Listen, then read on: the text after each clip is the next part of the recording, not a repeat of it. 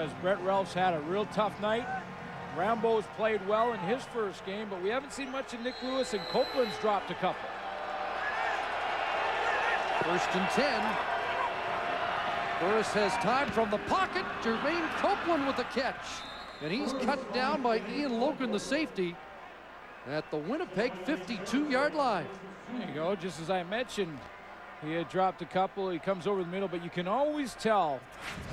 I know Jock Climbing's listening right now. You can always tell when a receiver is having a bit of a confidence issue because he goes and catches the next one with every part of his body he can. Chest, arm, shoulder, left hand, right hand, whatever he can get on it, he'll try and cradle it in. Brett Ralph back in the game. There's a pump and go, and Rambo was well covered by Javon Johnson. There's a flag in the backfield and a holding call pending against the Stamps. Javon Johnson, perfect position on Kenyon Rambo. Didn't fool him at all. And when Henry Burris does the pump fake, it takes longer, which asks the O-line to block for longer.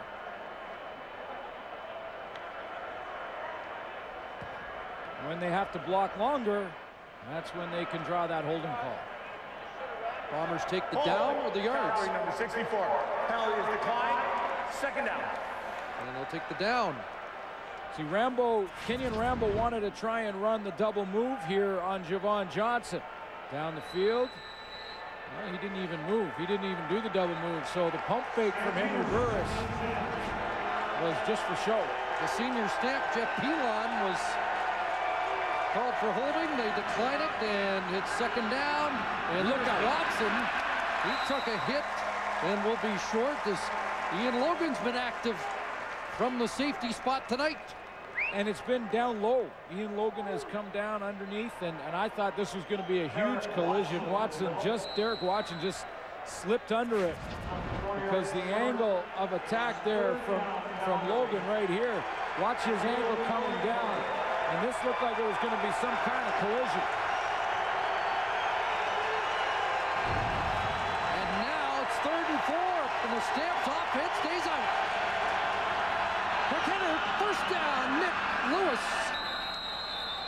Pierre-Luc Labbé was there, but not before Lewis moves the chains on a gutsy 3rd down call from John Hufnagel.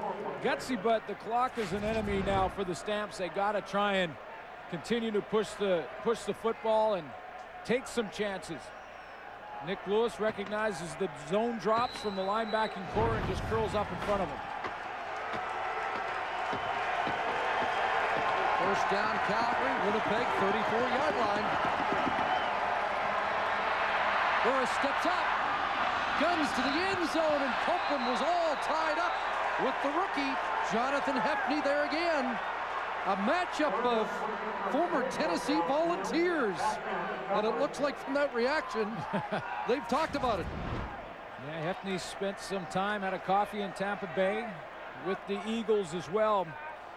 I thought it was interesting. He's played both corner and safety at Tennessee, which, you know, means he can cover and he can hit. 4-year starter, which means he could play. 2nd and 10. Burris has an open man, and Ryan Thelwell has been money in the 2nd half. Well, without him, the Calgary Stampeders really have nothing. I mean, Thelwell's the guy who's really opened it up. He's stretched the defense. He's got in behind him. He's got the deep one. And this time he comes up. They're going to take a look and measure it. I was going to say 1st down yardage, but they'll take another look at it. He had to come back for the football. And then good second effort afterwards. Just 23 catches last year. He has 5 here in the 2nd half, just short of the 1st down. And there is plenty of time. You know, this is only an 18-point game. The CFL, I've seen at times inside of 2 minutes, you can score 3 majors. So 12 minutes is... You know, when you miss a 2-point convert, you're always open to a little second guessing, and had they kicked the convert, it would have been a 17-point game, a couple of touchdowns and a field goal to tie. You wonder if that point becomes big when this night's all done. I'm just wondering if he was just trying to get as many points as possible. 3rd and inches.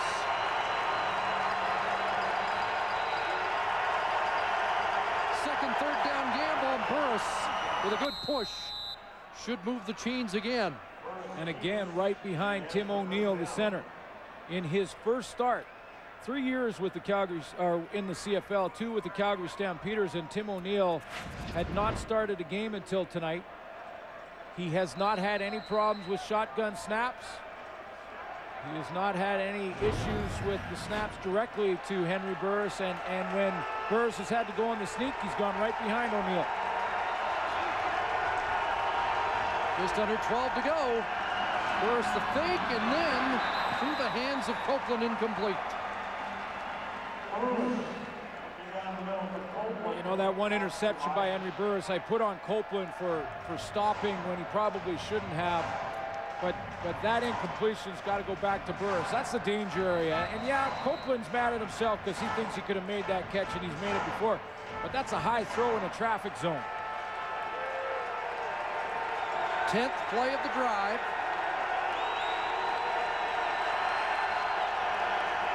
Second and 10.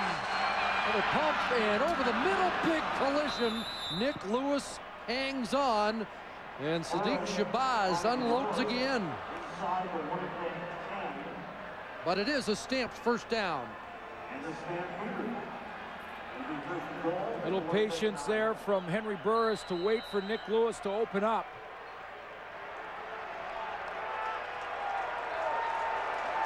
First and goal, Calgary from the 9.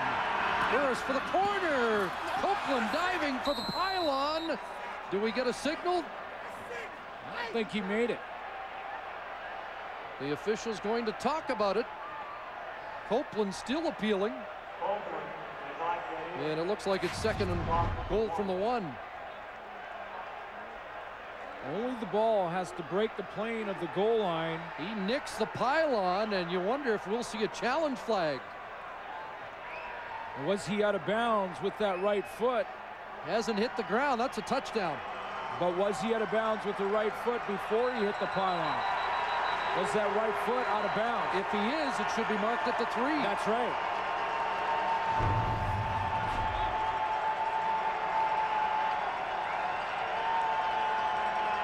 They're going to take a look.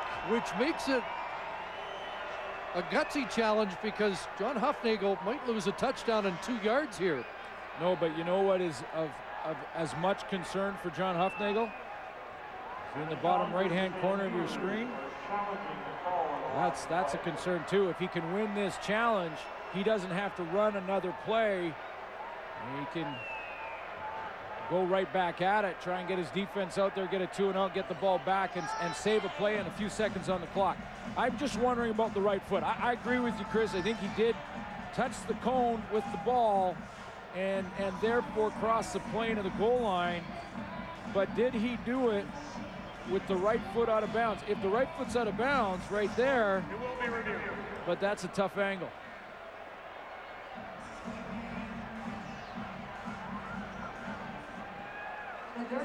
And again, if the officials don't mark him out at the 3,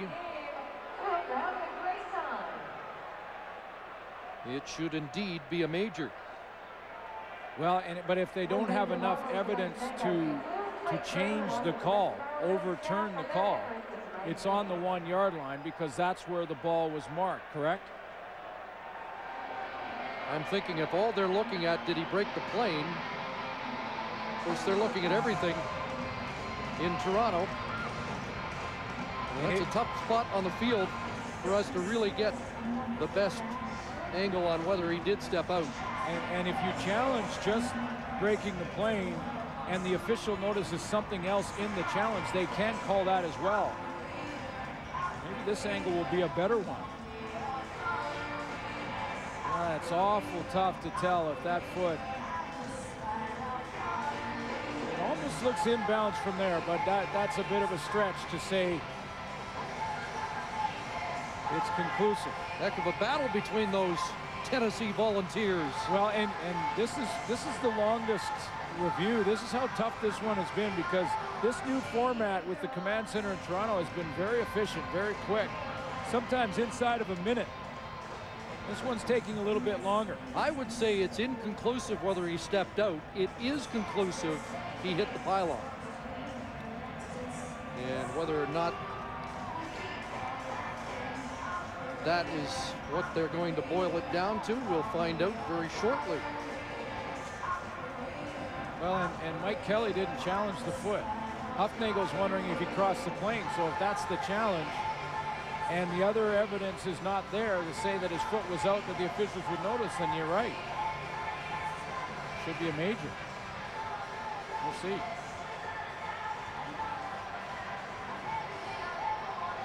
Again, this is important for Calgary to save valuable seconds. Let's find out what Jake Ireland and Tom Higgins have come up with.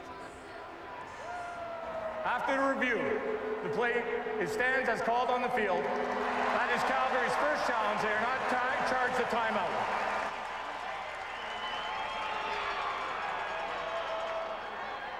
Well, so they call it out at the 1, and they gave him some forward progress and said that the ball and his foot was out of bounds, and gave him some forward progress to the 1. I was surprised. That's maybe one play from making it all academic. 2nd and goal from the 1. And Henry Burris keeps and scores. And that didn't take much longer. No, it didn't, but it's interesting because that's 6 seconds, okay? So 6 seconds, and you see when 10:27 go or 10:26 go in the rest of this game, we'll see if that affects Calgary. And I think they're going to go for 2 again. Offense stays out.